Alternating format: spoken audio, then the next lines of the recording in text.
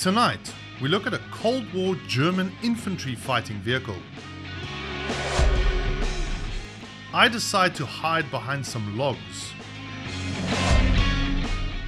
Then an R3 does a magic trick on me. And finally, I dive into the pros and cons and figure out if it's worth it.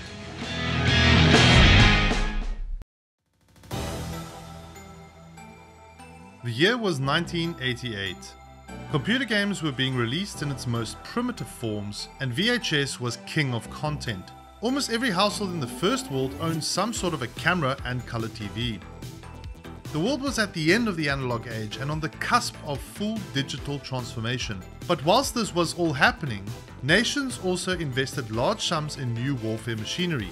The Cold War was still around in some form, and it was still a few years before the collapse of the Soviet Union.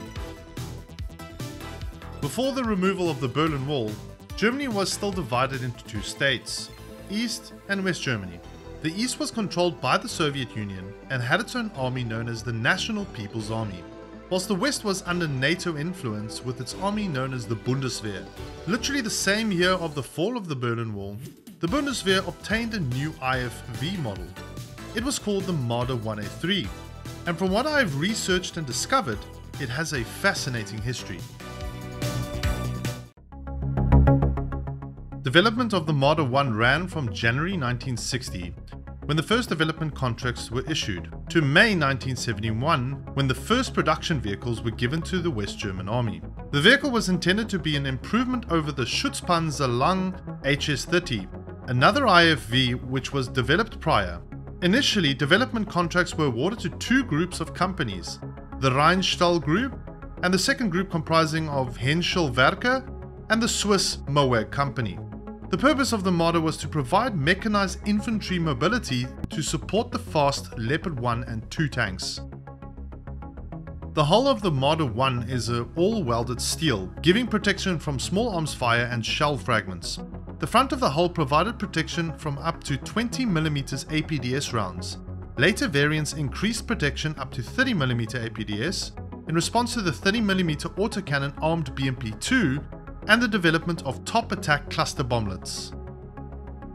Roll forward a few years later, the A3 upgrade program began in 1988. Tyson Henschel was awarded a contract to upgrade 2,100 Marder 1A3 series vehicles to A3 standard, a rate of 220 a year. The first upgraded vehicles reached the West German Army in November 1989.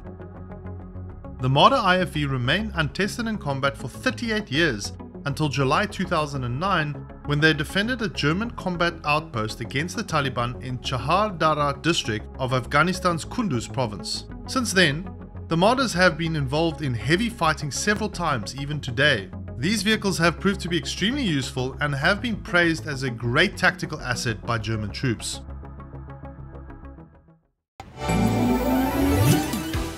The question though I'm sure you're asking is, if it's a good tactical asset in War Thunder. Since there's no inventory element, the immediate answer would be that it isn't, but I tend to disagree with that. Let's take a look as to why.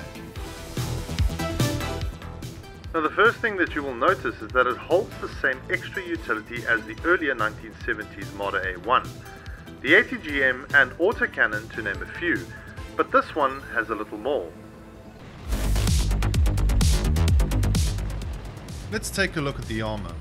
The Marder 1A3 is an improvement over the Marder A1, as additional armor plates are added all around the hull that makes it better for the vehicle to withstand autocannon rounds from a relative distance. Any closer and it's like you're sitting in a cardboard box.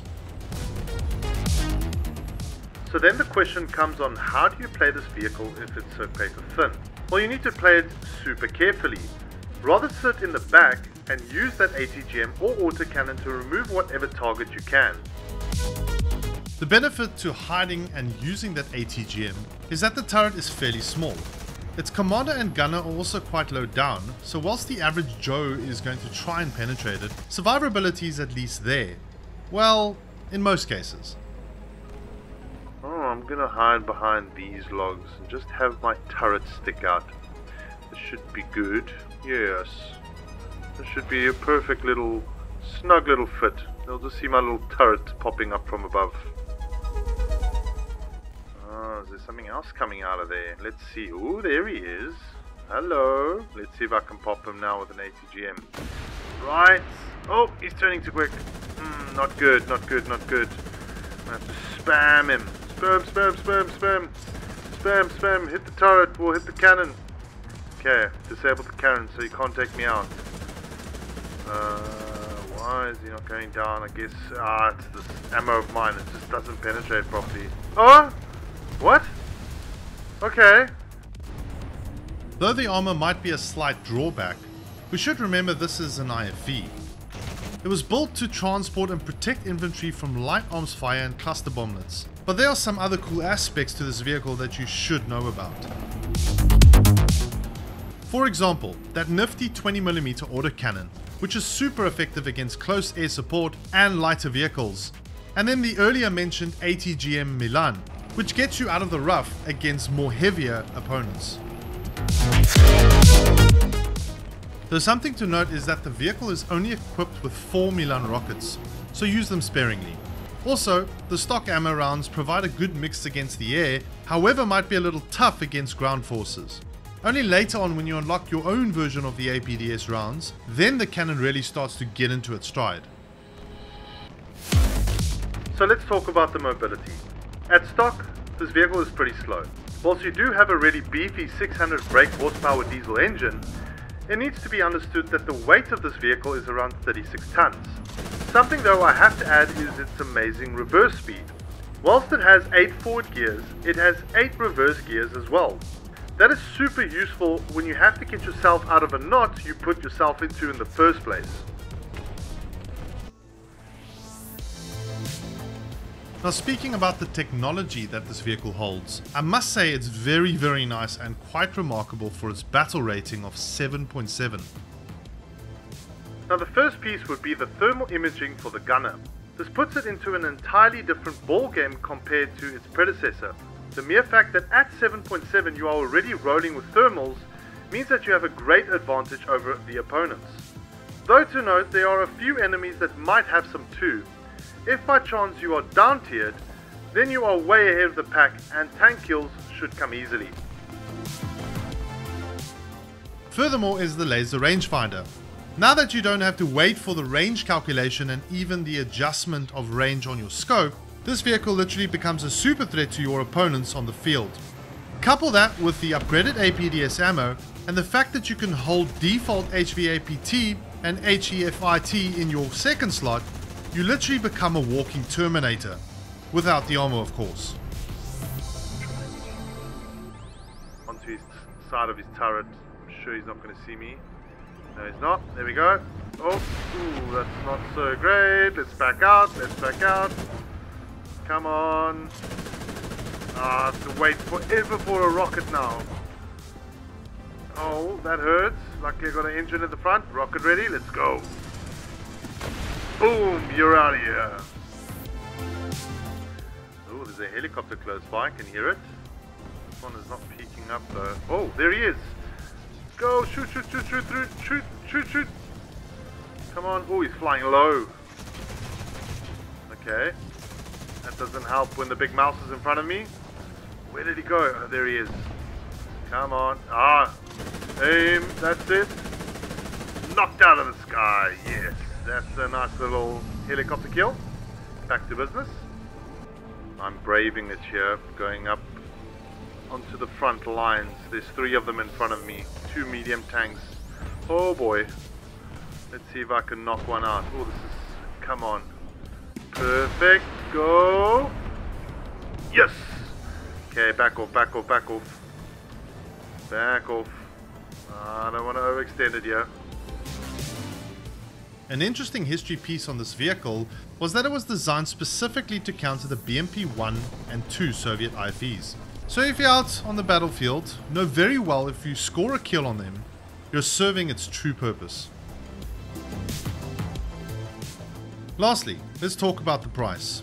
Now you need to understand that in this BR, grinding out a tank can be very frustrating, long and costly. Though with the new economical updates, things are looking good so far. So here are the costs. The purchasing cost will set you back 420,000 silver lions and 150,000 research points. For all the optional extras, it'll cost you 213,400 silver lions and 130,200 research points. Now, let's dive into the pros and cons of this tank, starting with the pros. It's got decent mobility, the ATGM is good, it's equipped with thermal sights and a laser rangefinder, its 20mm autocannon is effective against aircraft, and the additional APDS ammo upgrade is super effective. Now for the cons.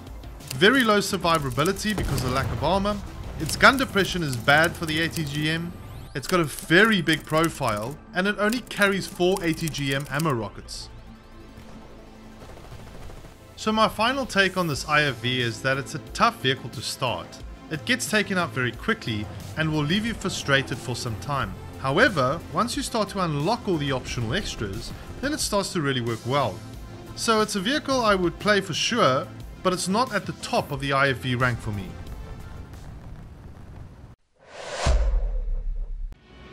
Catch us in the next episode where we look at an American tank destroyer that many struggle with. To keep track of all our latest episodes, hit that subscribe and notification bell.